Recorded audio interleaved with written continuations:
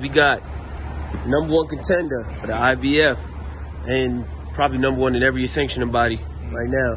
Jaron Boots Ennis, how you feeling, bro? I'm doing good. How about yourself? I'm good, bro. All right. So, tell me your thoughts about tonight's fights overall. Great fight. I think Jamie Ortiz did a good job, and Loma did a good job too. They did their thing. How'd you score it? I feel like Jamie was taking the early rounds, like anywhere from like 1 to like 4 or 5, and then I feel like Loma just took over after that. So I mean, I think the right decision happened. I mean, Jamie Ortiz did his thing.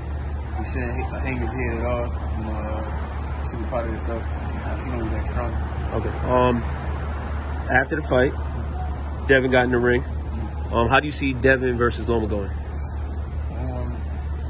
I don't know. That's another great fight. You know, Devin athletic, fast.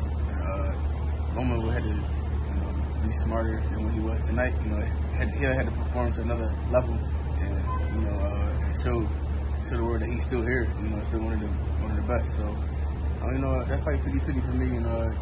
I don't know who. I'm rocking with the young guy.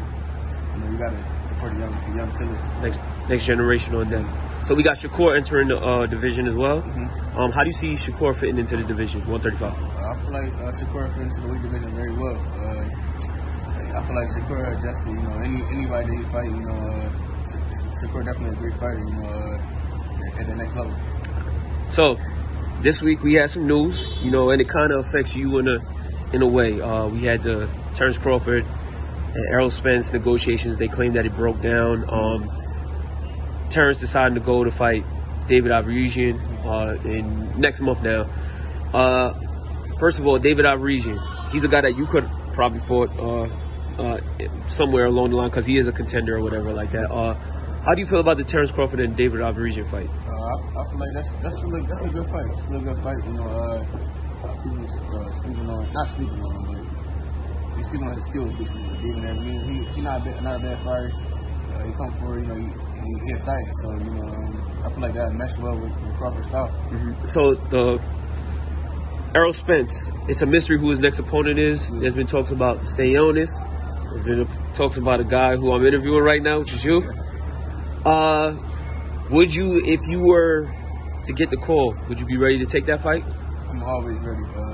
Anywhere, anytime. It ain't hard to find me at all. I've been calling these guys out, and hopefully, they step into the plate and fight me, or vacate, whatever they do, it don't matter. All right. So the last question I got for you, Boots, is this: when it comes to the boxing fights, right? We have these negotiations that break down. You hear about the sides of the streets.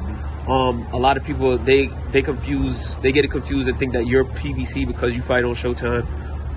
And then it's the boxing fans. They're in kind of a turmoil too. That it's either Team Spence, Team Crawford, Team Ennis, and whoever else is out there, Team Virgil Ortiz, whatever. Do you think that's a good thing for the sport of boxing, or is it a bad thing because it divides? It kind of clicks everybody up in a way. I feel like it's kind of bad because you're not getting the good fights, the fights that everybody want to see. Some guys want to see the PB fight Saturday fighters, or the zone fighters, or Golden Boy fighters, or whatever. So I feel like it is kind of bad. But once I get one of those belts, I'm willing to fight anybody, no matter who it is. So. And if there isn't a title on the line for the next fight, a guy like Keith Thurman, a guy like Ugas, would those guys be? Most definitely. They got a season, and they got big names, 2 great fighters, but it's whoever in my way getting ran over, and I feel like I'm here to show the world that I'm really the best fighter in the world. So if I can't get these guys as world champions, I know for sure I can get the guys that's under that, and that's Keith Thurman, Ugas, whoever else under Cody Crowley. Cody Crowley, Ortiz, Virgil Ortiz.